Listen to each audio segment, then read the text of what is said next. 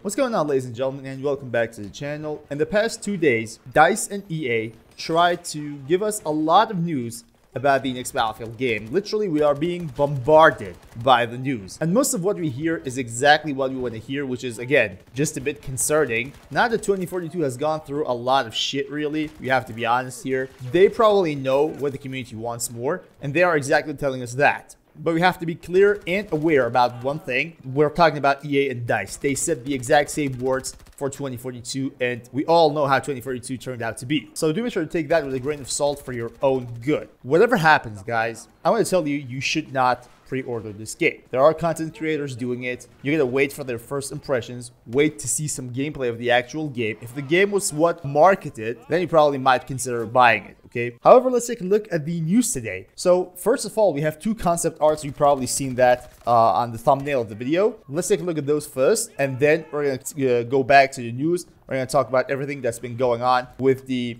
latest EA Investor Day and what the information in that sit down was, basically. So for the first concept art, this is really like classic Battlefield. There's a helicopter close to the ground. There are destroyed and deserted houses everywhere. The corners are tight. It's obviously a close quarter map, or at least this part of it is close quarter. As you can see, there is a soldier hiding in the corner. The uniform of this soldier, if you pay attention, is really like a military classic uniform. It really reminds me of Battlefield 3. It's not like Battlefield 4, but the theme of that uniform is really like Battlefield 3, and there is some sort of M4, M16 weapon in his hands.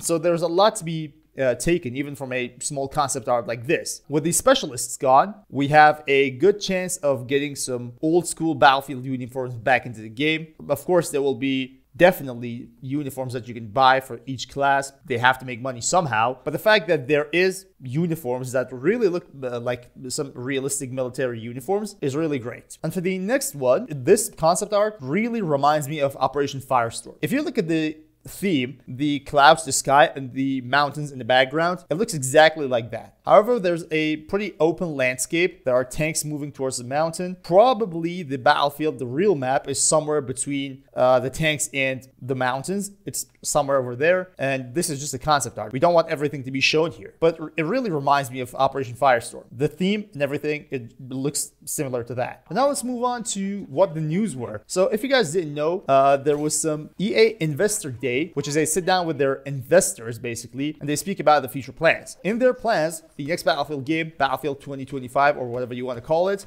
is the most ambitious game, right? They said it was, and they probably have to speak about it more. And they really did. They really spoke about a lot of things, and let's take a look and go through them. It all starts from a small tweet from DICE lead UI designer, and he confirms, take a look at this. This is really ridiculous. Confirms that the next Battlefield game will have Scoreboard at launch, just like BF3 and BF4 did at launch. And if you guys don't believe me, his name is Kamala K, and this is exactly what he said. Second Battlefield that I'm working on, and sticking to classic recipe. Battlefield 3 and Battlefield 4 had Scoreboard at launch after all, right? And he smiles. This is really the corniest and the most ridiculous tweet I've ever seen from a game developer. Like, this is not even funny at this point for a Battlefield fan. It is insane that these guys somehow came to the conclusions back in the day that Battlefield 2042 does not need a scoreboard. This is absolutely ridiculous. It is really the most absurd thing I've ever seen in the history of my life playing video games. But let's move on. EA says all this development is powered by their Battlefield Central Tech team, who is focused on enabling these developers with the technology and tools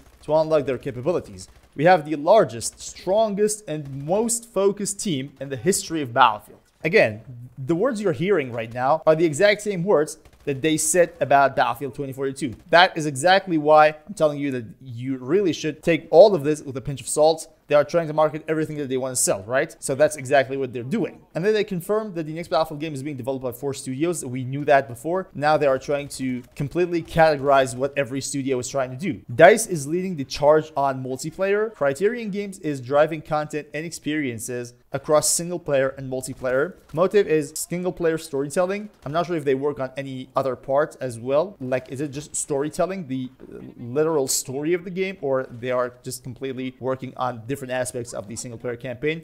That I don't know. And Ripple Effect is working on a new Battlefield experience fueled by their unique Battlefield DNA. Now, this is probably the Battle Royale that Tom Henderson, the lead of Insider Gaming, actually said for like 4 or 5 months ago that there will be some sort of new experience for the next Battlefield game, probably a free-to-play Battlefield Royale experience. That's something that can be completely a two-edged sword. If they mess it up, it's going to have a big impact on the multiplayer part as well, like the base multiplayer that you have to pay for. And if it really turns out to be successful, then it's going to have a very positive impact on the multiplayer itself, because, well, when people start to play a free-to-play game and they like it, they're intimidated by it, and they want to buy the full game, see what's going on in the multiplayer, definitely has a positive impact. But again, Ripple should be able to pull it off. If they mess it up, even if the multiplayer is really good, then I'm guessing that the effect that this free-to-play Battle Royale will have on the main game is not going to be ignored. You can't just ignore it. And also, EA in the Investor Day said something very interesting about the next Battlefield game. They said, "We've been playing the next Battlefield game nearly daily for over a year," which I have no idea how accurate this is. Like, have they really been playing the next Battlefield game every single day for the past 1 year? Over a year, actually. With that said, the only conclusion there is that at least some of the key parts of the game are now at least ready or partially ready, and they are now trying to just polish things, making things better. If that's the case, well, that's good. You know, having a playable version for over a year, and you have like more than a year to test it out, to just polish it, is really good news for the Battlefield game. All of that said, if this is true, actually, because I'm pretty sure you guys can't trust EA nor DICE either. The Battlefield teams have prioritized what they call their green initiative, which means they're focused on software stability, and the game is always playable for playtesting. They're already testing with players, and they plan to introduce a new large-scale community-driven testing early next year. So in early 2025, we are going to have a large-scale community testing, and I have no idea what they mean by that. By large-scale, they probably mean an open beta. There has to be something like that going on. But again, I've always said it, and I'll say it again. You don't really need to have only one like community testing program. You don't need to. You have a lot of time. You have over a year ahead of you before you release this game. So you have all that time, and you only want to like finish this with a 3 days open beta thing. That doesn't really make sense. If they have a lot of time and they want to give us a community-driven testing early next year, they will still have more than like 9 months, 10 months after that first test. So they can do that again and again and again until they have enough feedback to shape the Battlefield as the community wants it. So I hope we get news about what they are going to do with this program earlier, so we know how it works. And they said as well, this will give the team more feedback on gameplay, performance, and fun factor. One of the key things about 2042 is the performance. Actually, it's not the best. You guys know it. The mouse input lag has always been there since beta until right now that I'm making this video. It's been there, and it has never been fixed, and I don't think it will be ever fixed. They have to put a lot of effort in the performance part of the next Battlefield game, because as an FPS game, performance really matters. Like, the relationship between performance and gameplay are pretty tight and pretty close. You can't have good gameplay but ridiculous performance and want people to enjoy the game. That fun factor goes out of the equation with any of these two lacking. If gameplay lacks but performance is good, there is no fun factor. Gameplay is perfect, like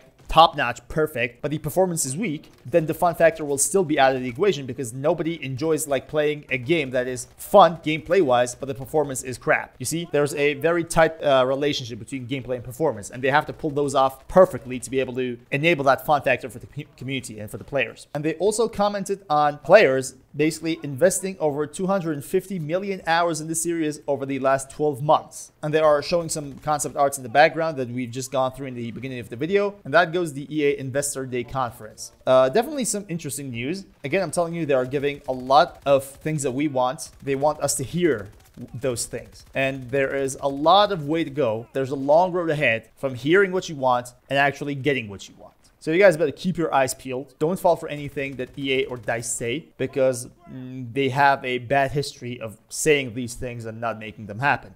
Go down in the comment section and let me know what you think about the news. Let me know what you think about the concept arts, because I think they are the most fun and most important things in this conference. Like, of course, it's going to have a scoreboard, you know, but the concept arts actually give us some clue about the next game and how it looks. So that's why I really like to see them more, and I want to see more coming. Thank you all guys for watching. Hope this was a helpful video, and until next time, stay cool.